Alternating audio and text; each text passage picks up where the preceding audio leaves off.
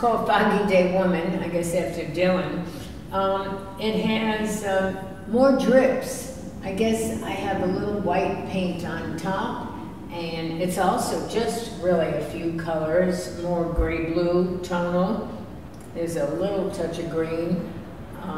Also collage, glued on, and a lot of the collage, as I've said, has the drawing, you know, the shapes. It creates the shapes.